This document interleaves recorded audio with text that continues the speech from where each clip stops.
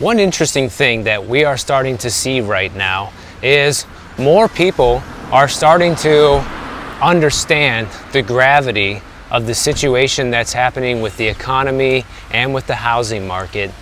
Fannie Mae, they have been putting together their home purchase sentiment index since 2011. So pretty much a couple years after the last housing crash, they decided to put together this survey that they conduct on a regular basis to get a feel for how the American public feels about the current housing market. And right now, this home purchase sentiment index has dropped for the 8th time in a row, and the numbers right now are standing at 56.7. And this is the lowest reading ever, guys. So ever since they started keeping track 11 years ago, this is the lowest reading. Never been worse. So actually, to me, this is good news. Even though we just said the word worse, it's actually really good, because it means a lot of people are starting to wake up to the fact of what's really going on out there. People are understanding that now's not a good time to buy a house. People are starting to realize that the interest rates are not helping when it comes to looking at buying. And in their most recent survey from October, only 16% of the people that they surveyed said right now is a good time to buy a house. So those 16% of people, I'm not sure what they're smoking, but obviously it must be pretty mind-altering in order to make you think that now's a good time. But the good news of this, that means 84% of the population surveyed thinks that now's not a good time to buy a house. And the more people that are on the same page with that, and the more people that start boycotting this housing market, then the better off we'll all be. Because the reality is, guys, the less people that go out there and try to buy right now, then the quicker this whole thing's going to turn around, and prices are going to come back to reality, and the market is just going to start favoring buyers even quicker when there's no one out there to buy the listings that are available. So this is all around a very good thing, unless you're a home seller that missed the boat, of course. But in contrast, the amount of home sellers that were surveyed, 51% say that it's still a good time to sell right now, and that's down from 59%. That was the old number.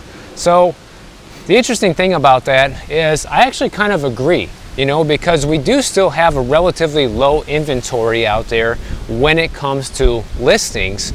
And if you are a reasonable seller and you know exactly what your home is worth and you price it properly, you're gonna get it sold, guys. Even in these conditions, it's gonna happen, because there are still people out there who are looking to buy for whatever reason it is. But I think it is still a good time to sell, especially if you bought, 4 or 5 years ago or even longer.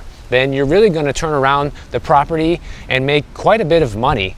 And just because the market is getting flipped upside down on its head right now doesn't mean you can't still sell at a profit.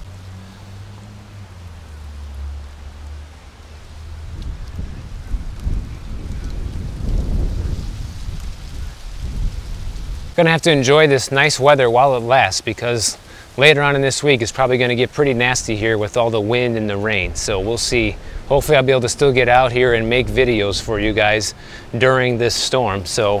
But if not, maybe I'll put together a live stream at home or something. We'll see. But I love getting out here and making these videos for you guys, and I hope the weather doesn't stop me. But if it does, if it gets that bad, then hopefully maybe just for one day. So now back to this survey, 37% of the people who were surveyed believe that home prices are going to go down in the next 12 months. So that's a pretty healthy amount. Obviously it's less than half. So, I think it kind of just shows how much the average person really doesn't know about real estate or the housing market in general. Because if so many people are bearish on the market right now and they think it's not a good time to buy, then how come a lot of those people don't think prices will go down? Not nearly as many of them do. But I think it's just because most people that probably took this survey, and they only do 1,000 a month, guys. So, every time I put a poll up on my channel, I get more of you guys answering that poll than Fannie Mae gets for these surveys. So be that as it may, it is also a very small segment of the population. And like I said, I think it just shows that a lot of people really don't know much about real estate. The average person might buy 2 houses, maybe 3 houses in their entire lifetime, and that's it. But that's why you watch my channel, right? But for the most part, people are on the same page because, you know, 65% of these people surveyed, they think that mortgage rates are going to continue to go up. And I say you're absolutely right. They are going to continue to go up. And even Fannie Mae themselves is saying that they think in 2023, the amount of homes that will be sold is going to go down by 21%. That is a massive amount of decrease in the amount of homes that could potentially get sold in 2023. And that's going to be due to the high rates and people just not being able to afford it, guys. And we really have the kiss of death right now, because if that wasn't bad enough, the other thing that's really rocking the boat right now is inflation and just the overall cost of living going up. And like I mentioned in my prediction video a couple weeks back, people aren't going to be looking at buying homes. They're going to be trying to just make sure they can stay in the one they already got. Whether you're renting or you own the place, most people aren't going to be looking at moving when you have such uncertain times. And if you know you can afford where you live right now, you know, the incentive to move is going to be very little in an environment where everything else is going up in costs. Now, one thing that people need to potentially watch out for if you are in the market to buy right now are temporary buy downs. And I'm going to go over what that is and kind of how it works in this video. Basically, guys, this is something that was very popular during the 70s and 80s, back when we had ultra high interest rates back then. I think the highest the 30-year mortgage rates got were around 18% back in those days. And that's considerably higher than they are today by a long shot. But then again, the median home price back then was only about $78,000. So we're not going to get into all that again, but let's define what a temporary buy down is. A temporary buy down reduces the home buyer's monthly payments in the first year, or sometimes up to the first 2 or 3 years. Instead of making the mortgage's full monthly payments from the get-go, the home buyer will make discounted payments for a year or more. And if you're doing conventional financing, if you're getting any type of conventional loan, the maximum amount of buy down time that you will be allowed by your lender is 3 years. So you can't get more than a 3-year buy down. And so let's just use a very simple example. Right now, you know, the lowest rate most people can get is 7%. And if you were offered a 1-year buy down from the seller, or let's say you're working with a home builder and they give you a 1-year buy down with 1%, then the first year your interest rate will be 6%, and then the second year it will jump to 7%. Now let's check out how a longer term buy down will work. In something called a 3-2-1 buy down, that's something that lasts for 3 years, and it means that the interest rate is reduced by 3 percentage points in the first year, 2 percentage points in the second year, and then 1 percentage point in the third year. So if you are going to get one of these buy down deals, this would be the most favorable scenario for most people, because it gives you the most extended period of time with a lower payment. And one reason I want people to be careful with this right now is because this is going to be used more and more as the gap to get people to close on properties. So let's say you made an offer for $290,000 on a $300,000 house, and the seller says, the lowest I can go is $293. I need to get that amount, right? So that's a $7,000 gap. Well, in a situation like that, if the seller were to offer a 2-1 buy down, it would be enough to cover that $7,000 difference. Basically, it would come out of the seller's amount due at closing, at the time that the deal closes. And it's basically just like getting a price cut. But here's one reason why this is sneaky.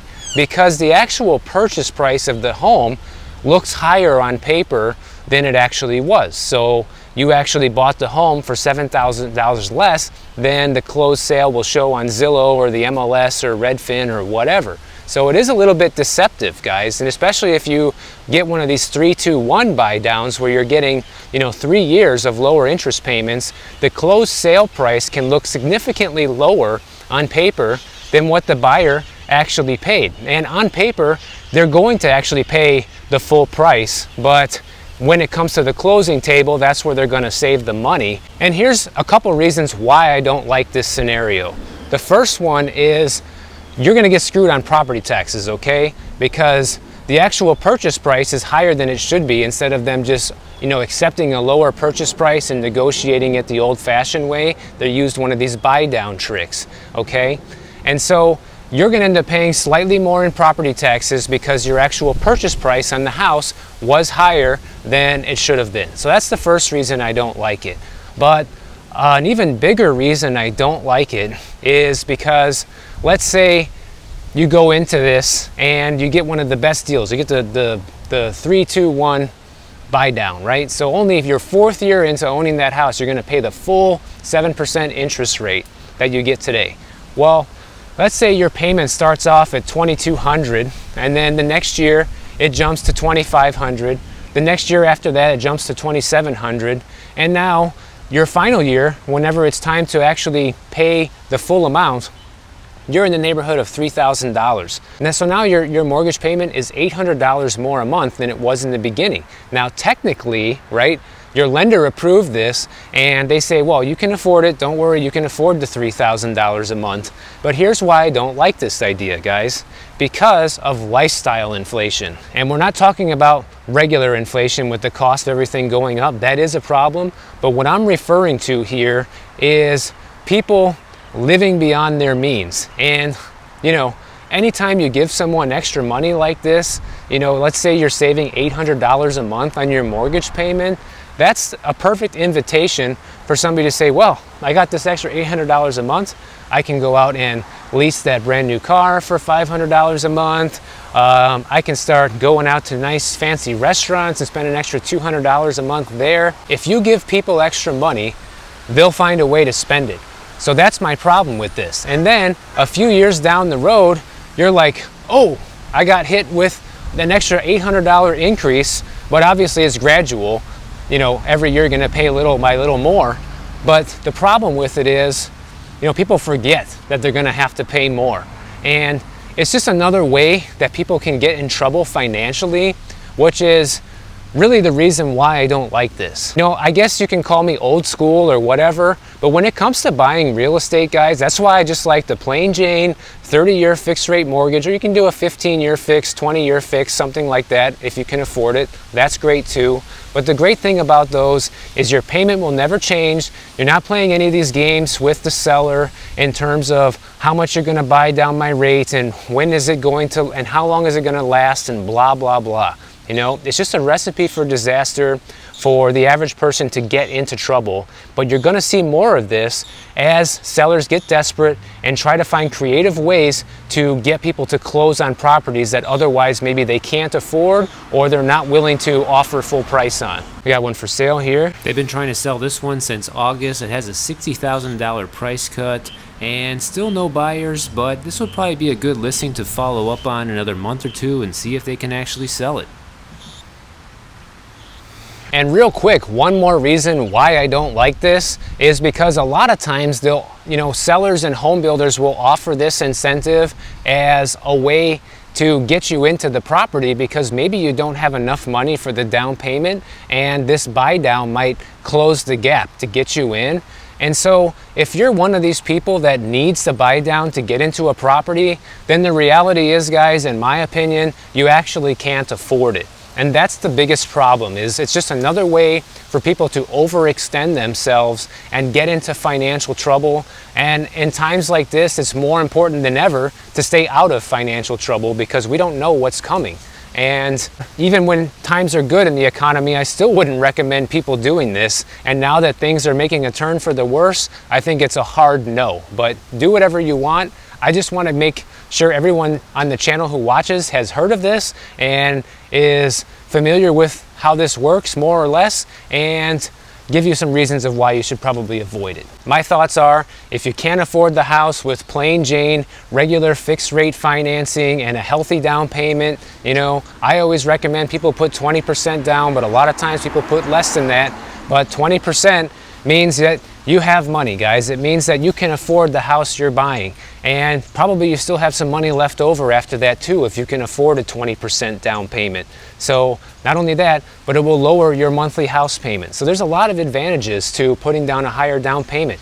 You'll also have more equity from the get-go. There's so many advantages, as well as not paying mortgage insurance. So, you know, you can go through a whole list of why it's better to put down a larger down payment instead of a lower one.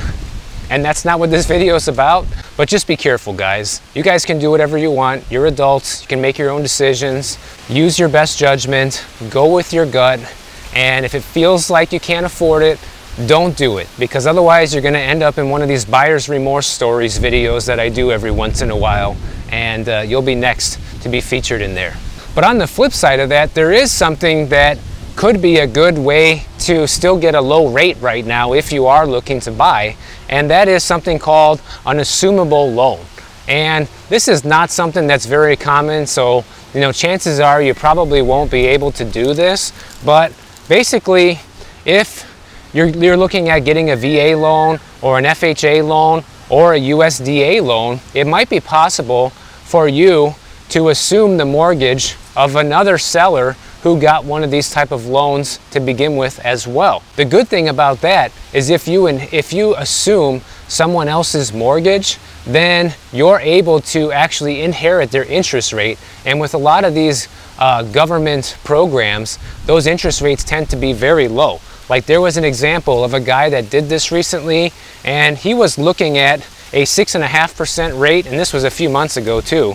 And he ended up buying this house in September in Virginia, and he ended up inheriting the seller's interest rate of 2.75%, and it was a VA loan. And in this circumstance, the buyer was able to qualify for a VA loan, and the seller had purchased that home with a VA loan. And one thing that's important to note about this type of thing is if you're getting a conventional mortgage, like a Fannie Mae or Freddie Mac backed mortgage, which are the majority of the loans that people tend to get, those type of mortgages are not assumable. So you won't be able to assume a regular seller's home mortgage if they have just a regular conventional loan. So that's something else to keep in mind. Now, if you think this is too good to be true, then it kind of is, guys, because it's very uncommon. The odds of you being able to get a deal like this are pretty low, but they are out there. So it is something that you could potentially look at, and you can always also try to get seller financing as well. So when you're looking at listings online,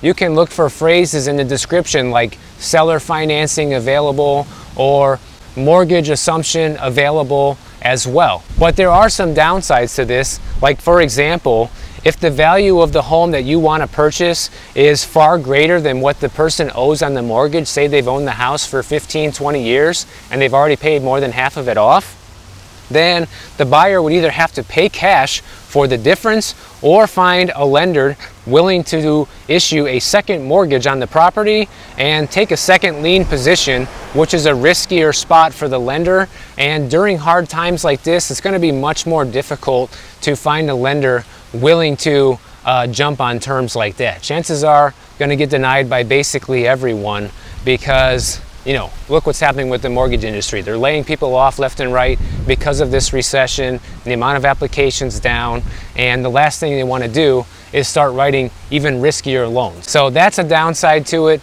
along with the fact that it's just hard to find properties that even qualify for this to begin with. And the other major downside to this actually is from the seller's side. If you're a seller but you bought the property with a VA loan, you can actually have a civilian assume your VA loan, but it's actually a major drawback for you. If you let a civilian assume your VA loan, it makes it much less likely you'll qualify for a VA loan in the future.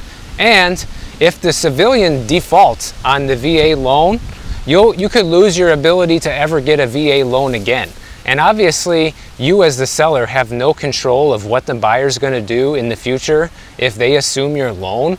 So, you know, getting somebody to agree to something like this is going to be probably difficult, and that's kind of the downside of it. But I wanted to just bring it up because it's a much better alternative in most cases than one of these buy down deals or an adjustable rate mortgage, other riskier things that people will do to try and get into a home right now. One other interesting thing to note is that Redfin stock has been plummeting all year, just like Opendoor, guys. And we reference Redfin data all the time on this channel. I like looking at their housing market data, but if things keep going like this for Redfin, who knows how much longer they're going to be in business as well, because since the beginning of this year, their share prices are down 92.9% just in the last 12 months. That's huge, guys. That's right on par with Opendoor.